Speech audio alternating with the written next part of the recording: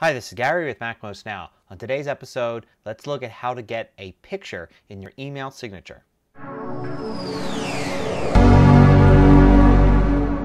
Now, I'm often asked how you can get an image into your email signature in the Apple Mail program.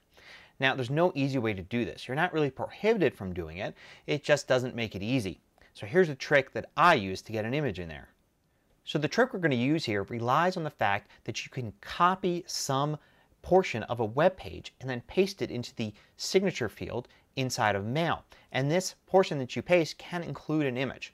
So we're going to create a simple HTML page with an image embedded in it to use to copy.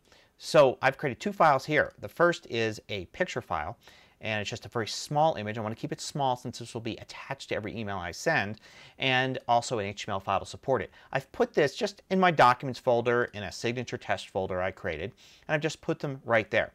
So let's take a look at the signature that I did HTML. It's a very simple HTML file. You don't really need to understand HTML to use it. It's just a bunch of dashes here for the first line, followed by a line break, and then my name, followed by another line break, and then a very simple image tag to embed this picture.jpg image in there. Now to view this in Safari, since this is an HTML file, it knows it's supposed to be opened by Safari. We just double click it and it opens Safari and shows us this local file. So this isn't actually on a web server anywhere. This is just a local HTML file with an embedded image. And you can see it appears here, and this is how we want our signature to appear. So I'm going to select the entire portion I want to use as my signature. I'm going to do Edit Copy, and now I'm going to jump into Mail. And in Mail I'm going to go to Mail Preferences. I'm going to switch to the Signatures tab, create a new signature. I'll leave the default name for it, but I will select and paste over the contents. And now I get exactly what I wanted pasted in here, a copy of what is on the HTML page. I'm going to go to my account that I want to use. Here I want to drag the signature over there so it's a signature assigned for that account. I can also set it as the default signature for that account there. Now when I compose a new message, it'll put that signature there at the bottom. So now I filled this out with a complete test message, and I'm going to send it, and in a second it'll come back to me since it's going to the same account. There it is. I can open it up and see that the complete signature is pasted in the bottom. Now one of the important things to realize is when you compose a message, it has to be a rich text message. So if you have it set to plain text, you of course won't be able to see the image in your email. So that's how you include an image in your email signature. Now as to whether the person on the other end sees it depends a lot on them.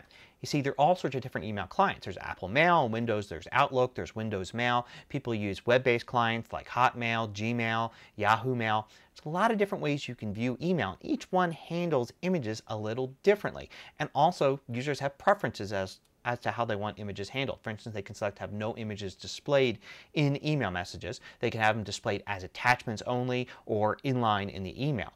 So not everybody's going to be able to see your image in the same way. For instance, when I sent a test to Gmail, it was just shown as an attachment because I had display all images in messages turned off. Once I okayed that for that email message, it did display inline and also showed up as an attachment.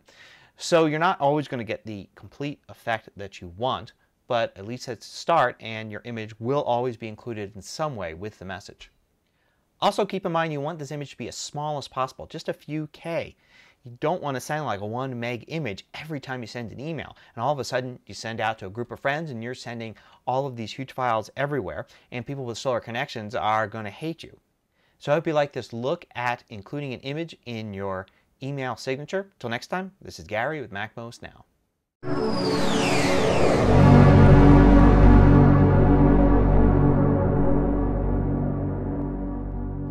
Want more video tutorials? Just go to MacMost.com, click on the videos link at the top of the page, and then you can view all of the hundreds of MacMost videos by category.